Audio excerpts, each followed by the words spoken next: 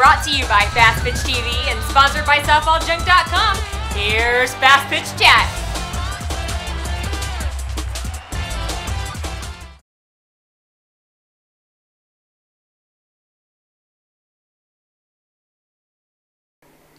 Welcome to Fastpitch Chat. I am Bill Hillhouse and I'm here to answer this week's question. Sandra asks, I am a pitcher. How many days a week should I practice and how many balls should I pitch at each practice? This is a pretty common question. It's one I get asked a lot at clinics and seminars that I do. And the hard reality is there's no hard and fast rules on this one. It's a little bit different for each pitcher. And I can tell you that from my own experience, when I was young and was coming up and learning how to pitch, I did it every single day. Every day I had a catcher, and on days that I didn't have a catcher, I went and I pitched up against a wall. I think the only way that I got better was to practice and keep doing it and keep doing it and keep doing it. Repetition, repetition, repetition.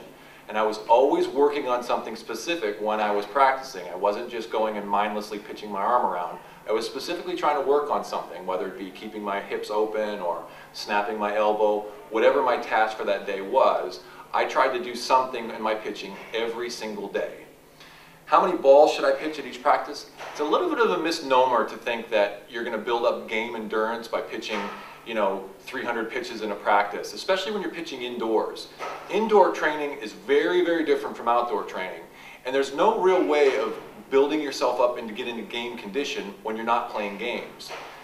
Pitching indoors and your practice indoors should be geared specifically for certain things, like working on your ball rotation for certain pitches, or working on your location, or things like that, or trying to fix another crow hop issue, or any kind of mechanical deficiency that you might have. But you don't really build up game endurance without playing games. It's just the way it is. Your body works differently in a game. You have much more adrenaline going. The situations are different. You don't really get that from pitching in a gym and going and going and going mindlessly. It has to be done in game situations, and unfortunately the only way to do that is to play a lot of games. So you got to really throw as much as you can in your practice when you're working on something, and then hopefully that translates out into your game situations as well.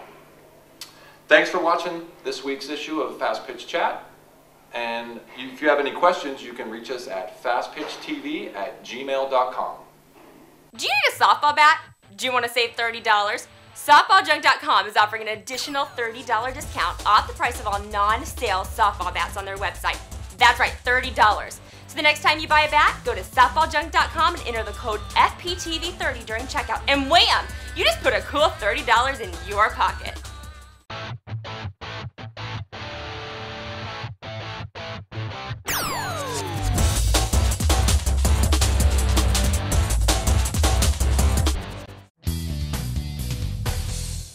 This show is a member of the Fastpitch TV network.